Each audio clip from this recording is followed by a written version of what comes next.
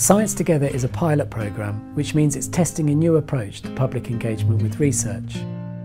Normally for public engagement with research, it's up to the researchers to think about how their research work can be made relevant and accessible and engaging for people with no prior knowledge in that subject.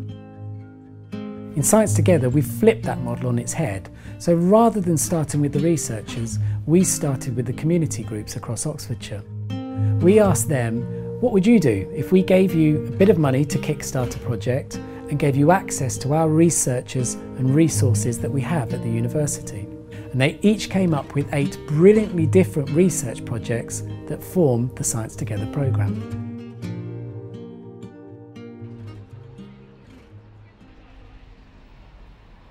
It's June 2022 and we're here at the Oxford University Museum of Natural History and we're celebrating the end of the pilot year of Science Together. Today's event at the museum is showcasing the 8 projects that have been working on their amazing collaborations this year. The projects are all brilliantly diverse. Watlington Climate Action Group are looking at how hedgerow-derived pigments can be incorporated into CO2-absorbing paint. Been working with the Department of Engineering. They came back with the conclusion that there is a real potential to be a climate solution. So yeah, telling people that it's out there, it does exist and it works. Lee's Community Development Initiative have been working with the young people at their centre to develop an app to help them use their services. We found it's been a kind of successful experience, both for the young people involved in the club, as well as for us. It's been such a fantastic learning journey for us to understand how to communicate. Oxford Neighbourhood Watch are out on the lawn and they've been doing a survey of local residents to find out more about bike theft in the local area, and they're doing bike locking demos for people to see how to safely lock up their bikes. It's been absolutely lovely, just meeting people that you wouldn't normally meet. There was a definite link of community groups with Science Together. We've got Oxfordshire Play Association who have been doing a literature review about the benefits of free play for the development of children, and they're here with their smoothie bike and other children's games to help children have fun. The Science Together programme has just really sort of reaffirmed our belief that that was always the sort of people we needed to work with and engage with, and yeah, I think science can be an amazing part of play, certainly in terms of the exploration and just kids looking for ideas and trying new things, so yeah, it's just been fabulous. And then in the evening we've got a showcase where we hear a little bit from each of the project teams, and it's an opportunity for them to share some of their experiences and reflect on how the pilot year has gone for them.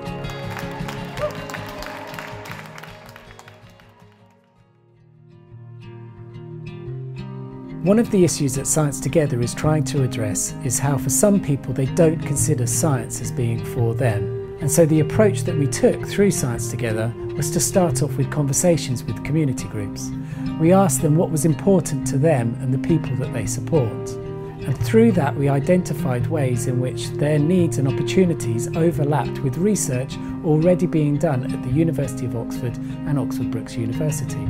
From there it's a relatively small step towards developing collaborative research projects between researchers and community groups. Here back at the museum, the research project groups are busy with their talks and their workshops. Urban Music Foundation are giving a talk which explains the interplay between hip-hop music and science and technology. They've done this by showcasing music epochs throughout time, from the 1950s through to modern day and beyond. You know, we've really connected on a human level. It's not been a top-down thing where you're kind of intimidated by these researchers or whatever, but they've been really nice people and really as excited about the project as I am. So yeah, it's been great. I'd encourage people to get involved with it.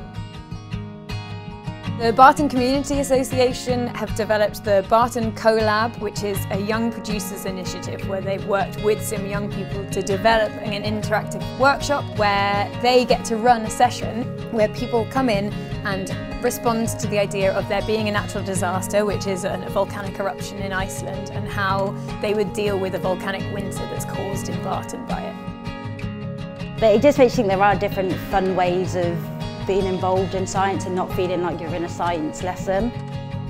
Even just that collaborative process of working with people with very different ideas, I think is good for any researcher. You always need to think outside the box, and working with people who have lots of different interests can help you do that in your own work. Keen is a charity that supports disabled people in Oxfordshire. They're here today giving people an opportunity to play the board game that they've co-developed with young people at Keen to help them as a communication tool and to develop self-advocacy. It is an opportunity to meet other people, to really think about what you are doing as a researcher and to connect with the public. And then there's Daybreak, who have been running art music therapy sessions for people with dementia, and they're running an accessible workshop and talking about their investigation into the psychological impact of these sessions and how beneficial they are for people and their well-being. So this has been a really important programme for me as an academic, because it has put public and patient involvement at the heart of the research design process. But it's not always easy to put into practice, so having a programme like this set up, designed around that exact thing, has been absolutely wonderful. Science Together has been a fantastic programme to be involved with. It's been really hard work, but it's all been worthwhile seeing how the researchers and the community groups and everyone who supported the programme has learnt from each other and developed something that actually brings benefit to people outside the university. As well as that, it can lead to new innovative research ideas and new collaborations between researchers who normally through their day-to-day work wouldn't come into contact.